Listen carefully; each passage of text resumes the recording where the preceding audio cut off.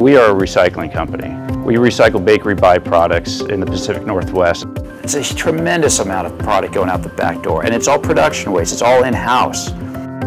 Agriculture. So innovation is not a key word in that sector. But we've tried to make it part of what we do. For the USDA and the EPA to set up these waste reduction goals is they've got to be able to measure have you hit it or not.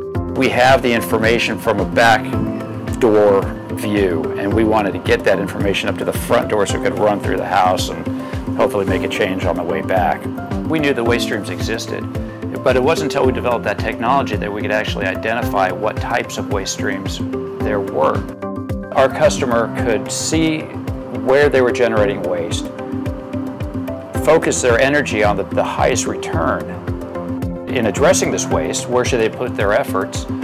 And then getting the whole plant on board with real-time data.